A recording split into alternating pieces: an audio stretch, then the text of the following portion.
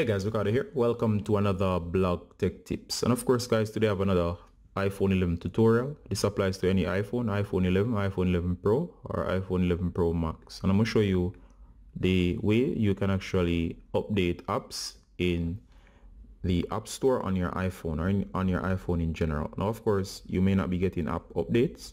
And in case you do not know how to trigger the app updates, we have several ways you can go about doing that. I'm going to go with the manual method first. So first of all, make sure that you're connected to the internet. So I'm just going to go ahead here and enable my internet connection.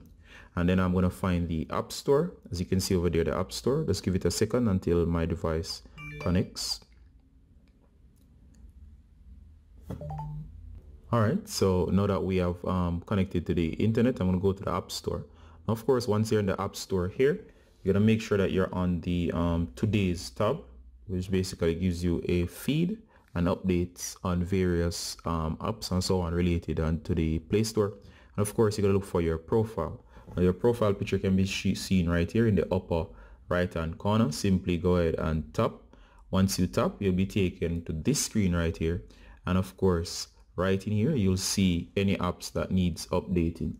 All you got to do from here, guys, is simply just go ahead and of course look. Anything that needs updating will show up right around here. So what you gotta do right now is just simply search. I personally do not have any apps that need updated, but of course you'll see instead of open, you'll see update. All you gotta do is tap update and the app will update. All right, I'm finished. I'm gonna hit done. And of course the secondary way is to manually search for the app. So let's say for example you want Instagram. You're gonna search for Instagram. Once you find the Instagram app, instead of open, it should show that there's an update. Simply go ahead and tap and update. And of course, go into the main screen that shows every app overall tend to works best. And of course, there's the automatic update method.